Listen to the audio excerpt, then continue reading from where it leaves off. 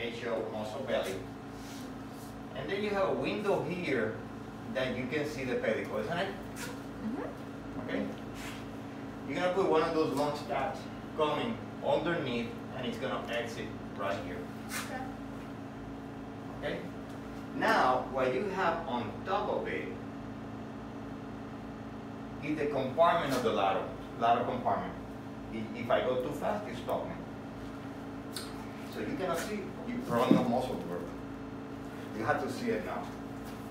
You cannot go into this border because there's going to be perforators coming into that muscle, into the fibula. You're going to be septal perforated. So you're going to go midline, like if you're going to dissect the prominence brevis. You follow me? Yeah. You're going to go and take the fascia over the compartment, and it's going to be reflected this way and this way.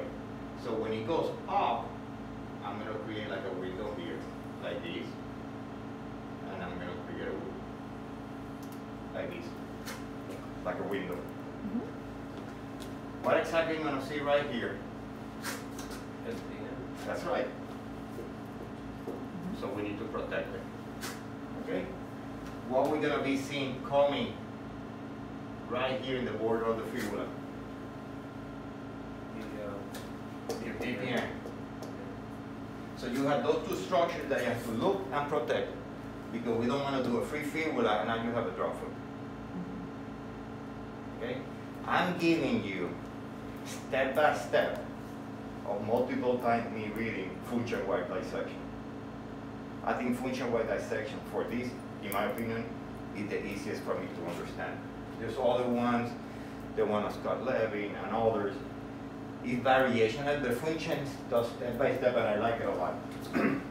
So you're going to protect your SPN and you're going to protect your DPN because you are at this level. So the DPN is going to cross over from lateral over the underneath the lateral compartment, and it's going to cross the septum and it's going to come into the anterior compartment. So when you cut the fibula and you take it out, you can traumatize it. So protect your DPN, your SPN, and protect the pedicle. Okay? Once you identify these structures, that's when you're going to do your cut. And it's going to be an angle cut. Why? An angle cut, it gives you wherever you're going to put it like a peg and hold. Plus also, it's a lot easier to then mobilize the fibula anteriorly and detach flexor hallucis upon neurosis from the other flexor tendons. Okay? You guys follow me? So that's the first step. Go for it.